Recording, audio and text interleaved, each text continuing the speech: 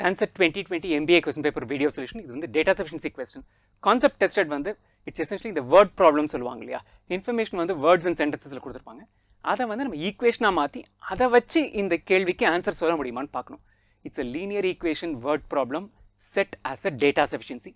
Easy question தான், right? அதில் என்ன கொடுத்துருக்காங்கிறத ஒவ்வொரு பார்ட்டாக எடுத்து அதுக்கு ஒரு வேரியபிள் அசைன் பண்ணி ஒரு ஈக்குவேஷன் ஃப்ரேம் பண்ண முடிஞ்சு ஆன்சர் வருமா யூனிக்கா அப்படின்னு பார்த்துட்டோம்னா we are done.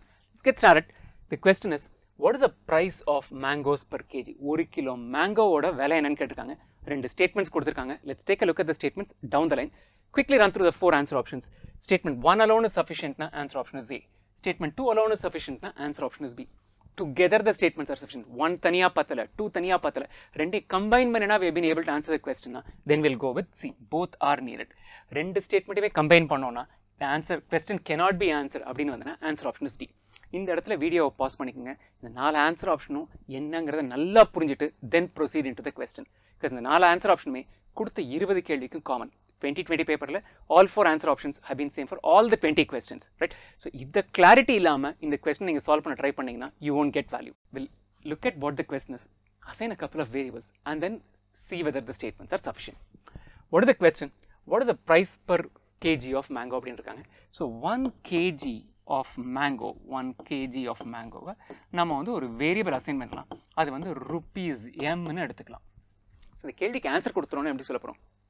1 kg of mango 42 ரூபா, 1 kg of mango 142 ரூபா. So you got to give a value m is equal to 42 இல்லாட்டி m is equal to 148. ஏதோ ஒரு நம்பர் கொடுக்க போகிறோம். ஸோ நம்ம கொடுக்க போகிற ஆன்சர் வந்து ஒரு கிலோ மேங்கோவோட விலை என்னங்கிற ஒரு நம்பர் சொல்ல போகிறோம். So if the answer to the question is a number, then the data is sufficient when we are able to give one single value. Unique answer கொடுக்க முடியுதுன்னா data is sufficient. So என்னெல்லாம் பண்ணியிருக்கோம்? We have said that we are assigning a variable for what we will have to find out. அதுக்கு rupees m, ஒரு kilo மேங்கோவோட விலை mங்கிற ஒரு variable assign பண்ணிடலாம். எப்படி ஆன்சர் இருக்க போகுது? இந்த mக்கு ஒரு நம்பர் தான் ஆன்சராக இருக்க போகுது. எப்போ data sufficient? When we have a unique answer. On that note, let's take a look at statement 1. Statement 1 பார்க்கும்போது only one, ரெண்டாவது ஸ்டேட்மெண்ட்டை படிக்க கூட படிக்காதீங்க. ஸ்டேட்மெண்ட் 1ல என்ன சொல்லியிருக்காங்க? 10 kgs of mangoes. சூப்பர். ஒரு கிலோ மேங்கோவோட விலை வந்து m rupeesனு சொல்லியிருக்கோம். 10 kgs of mangoவோட விலை வந்து 10 times m. ஒரு கிலோ மேங்கோவோட விலை 50 ரூபானா 10 கிலோட விலை வந்து 10 × 50 500 ரூபா இருக்கு. So 10m is the value. And 2 dozens of orange cost 252 rupees. இன்னொரு ஒரு வேரியபிள் அசைன் பண்ணலாம். ஒரு டசன் ஆரஞ்சோட விலைக்கு நமக்கு சொல்ல போகிறோம். 1 dozen orange let's say is going to cost R rupees அப்படின்னு எடுத்துக்கலாம். ஆரஞ்சுங்கிறதுக்கா ஆறுன்னு எடுத்துக்கலாம். ஸோ 2 டசன் ஆரஞ்சோட விலை எவ்வளோ இருக்கும்? ஒரு டசன் 100 ரூபானா 2 டசன் 200 ரூபா. ஒரு டசன் R rupeesனா 2 டசன் வந்து 2R rupeesஆக இருக்க போகுது. So 10 kgs of mangoes plus 2 dozens of oranges add up to 252 rupees. பாருங்க, ஒரு ஈக்குவேஷன் 2 வேரியபிள். ஈக்குவேஷன் ஒன்று தான் இருக்குது, பட் எத்தனை வேரியபிள் இருக்குது? we have 2 variables. One of the variables is m, second variable is r. ஒரு ஈக்குவேஷன் 2 வேரியபிள் இருந்தால் we will not be able to get a unique solution. Just give you an example. ஒரு kilo மேங்கோவோட விலை 10 ரூபான்னு எடுத்துக்கலாம். So m வந்து 10 × 10 plus இது ஒரு kilo ஒரு டசன் ஆரஞ்சோட விலை 76 ரூபான்னு எடுத்துக்கலாம். It will get the same 252. இது வந்து 100 ரூபா, இது 152 ரூபா, கூட்டினா 252 ரூபா. இது unique ஆன்சரா? I'll give you one more value. ஒரு கிலோ மேங்கோவோட விலை 20 ரூபான்னு எடுத்துக்கலாம். 10 × 20 is equal to 200. ஒரு டசன் ஆரஞ்சோட விலை 26 ரூபா. 2 × 26 52. That's equal to 252. ஸோ ஒரு கிலோ மேங்கோவோட விலை என்ன? 10 ரூபாயா இருந்திருக்கலாம், 20 ரூபாயா இருந்திருக்கலாம், 11 ரூபா 20 பைசா இருந்திருக்கலாம். We can get infinite solutions with one equation and 2 variables. யூனிக்காக ஆன்சர் கொண்டு வர முடியாது. இது வந்து டிஃபால்ட் ரூல். இது நீங்கள் வந்து ஒரு கிவனாகவே எடுத்துக்கலாம். எப்போவுமே எத்தனை ஈக்குவேஷன் எத்தனை வேரியபிள் இருக்கோ அத்தனை ஈக்குவேஷனாவது மினிமம் வேணும் for us to find a unique answer. அதை விட கம்மியாக இருந்தேன்னா will not be able to find. So statement 1 வச்சு we have not been able to find a unique answer. 1 alone is not sufficient. என்ன answer ஆப்ஷனில் eliminate பண்ண முடியும்? We can answer it with the help of 1. A டெஃபினட்டாக இல்லைன்னு தெரியும். B இருக்க முடியுமா? எஸ். நம்ம ஸ்டேட்மெண்ட் 2 இன்னும் பார்க்கவே இல்லை, ஸோ சொல்ல முடியாது. C இருக்க முடியுமா? இருக்கலாம். ஏன்னா நம்ம 1 மாத்திரம் பார்த்து நாட் சஃபிஷியன்ட் தெரியும். கம்பைன் பண்ணினா 2வும் சஃபிஷியண்டாக இல்லாமல் இருந்து கம்பைன் பண்ணினா ஆன்சர் வந்ததுன்னா then the answer option is going to be C. D இருக்க முடியுமா? எஸ். கொடுத்த டேட்டா சஃபிஷியண்டாக இல்லைன்னா D இருக்கலாம். ஸோ ஸ்டேட்மெண்ட் 1 நாட் சஃபிஷியன்ட்னு வந்துருச்சுன்னா 2020 பேப்பரில் ஆன்சர் ஆப்ஷன் ஏஏ எலிமினேட் பண்ணிட்டு மீதி 3 இருக்க போகுது. Statement 1 sufficientா இருந்திருந்ததுன்னா, இதுக்கு ஆப்போசிட்டா இருந்திருந்ததுன்னா we can eliminate BCD and say that the answer is A and move on. இங்கே வந்து அப்படி மூவ் ஆன் பண்ண முடியாது. ஏன்னா 1 is not sufficient.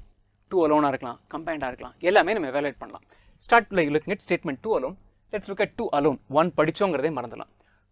2 kgs of mangoes. ஒரு கிலோ மேங்கோவோட விலை வந்து m rupees நம்ம வேரியபிள் அசைன் பண்ணிருக்கோம். So 2 kgs of mangoes is going to cost us 2m.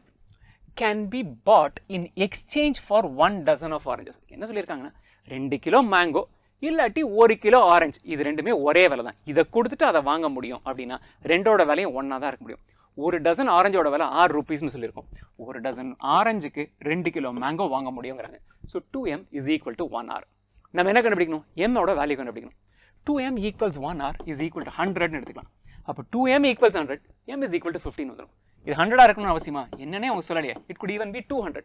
அப்படின்னா 2m is equal to 200, m is equal to 100. யூனிக்காக ஆன்சர் கிடைக்குதா? 50 ரூபாயா இருக்கலாம், 100 ரூபாயா இருக்கலாம், 26 ரூபாயா இருக்கலாம். mக்கு இன்ஃபைனைட் வேல்யூஸ் இருக்கு. 2m equals 1 hour equals what அவங்க கொடுக்கல. அதனால statement 2 alone is also not sufficient.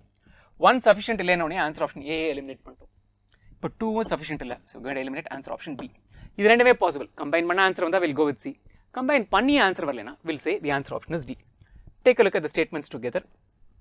இதுக்குரிய ஈக்குவேஷன் ஏற்கனவே எழுதியிருக்கும். ஸ்டேட்மெண்ட் 1ஓட ஈக்குவேஷன் என்ன? 10 கிலோ மேங்கோ ப்ளஸ் 2 டசன் ஆரஞ்சஸோட விலை வந்து 252. Okay, good. ஸ்டேட்மெண்ட் 2க்கு என்ன நம்ம எழுதியிருந்தோம்? we said 2m is equal to 1 hour. 2 kilo மேங்கோவும் 1 dozen ஆரஞ்சோட விலையும் ஒன்று தான் அப்படின்னு. நம்ம என்ன கண்டுபிடிக்கணும்? 1 கிலோ மேங்கோவோட விலை எவ்வளவு, m-ஓட வேல்யூ எவ்வளோன்னு கண்டுபிடிக்கணும். So what we'll do is we'll replace this r in this equation with 2m. So 10m plus 2 times 2m, because in the r-க்கு பதிலா we are writing it as 2m, is equal to 252. 10 plus 2 into 2 is 4. 14m is equal to 252. Right, இதுக்கப்புறம் time waste பண்ண வேண்டாம். 14m equal to 252னா m is equal to 252 divided by 14. அதோட வேல்யூலாம் waste பண்ணாதீங்க. இதுக்கு answer வந்து 18. Right, but the only thing is you shouldn't even be bothering about இந்த calculation பண்ணுற டைம்லாம் வேஸ்ட் பண்ணாதீங்க. m is equal to 252 by 14 சொன்னா அதோட முடிஞ்சது. You got a unique answer. எப்போ? By combining the two statements. The statements together are sufficient. Answer option D இல்லைன்னு வந்துடும். What's the answer therefore? The answer is C. Right? So step by step போகிறதான். டிசிப்ளின்டாக answer பண்ணோன்னா data studies questions நிச்சயம் answer வந்துடும். இந்த கொஸ்டினை சொல்லி கொடுத்து பண்ணுறதுனால இவ்வளோ நேரம் ஆரம்பமாக இருக்குது. நீங்கள் ப்ராக்டிஸ் பண்ண ஆரம்பிச்சிட்டிங்கன்னா இந்த மாதிரி கேள்விலாம் 3/4 நிமிஷத்துலேருந்து 1 நிமிஷத்துக்குள்ளே will be able to get the answer.